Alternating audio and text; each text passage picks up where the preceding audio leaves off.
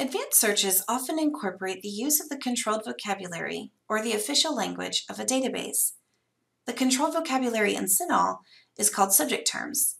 You can search the subject terms for a concept by typing in the simplest term you can think of to describe your first concept group into the search bar, ensuring that the Suggest Subject Terms box is checked. Then click Search.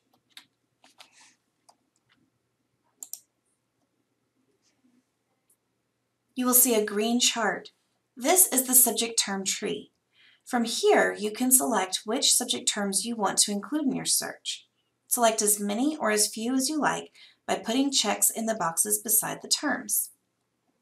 As you check the boxes, a blue menu will pop up to the right. You can ignore this menu for now. These are subheadings. Instead, make sure that Include All Subheadings is selected in the blue menu. If you have selected multiple terms, you will see that they will populate the menu below the Search Database button to the right. Make sure the OR radial is selected so that CINAHL knows to treat these as equal searches. After clicking Search Database, you will be taken to the results page. From here, I would recommend highlighting the terms you just searched, copying the entire syntax from the search history box, and pasting the string into your concept table in your Word document. Do not delete any parentheses.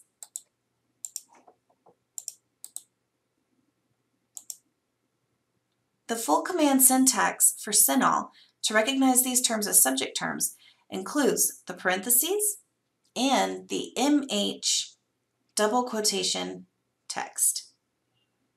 CINAHL will save your search in a search history that appears just above the articles on this page.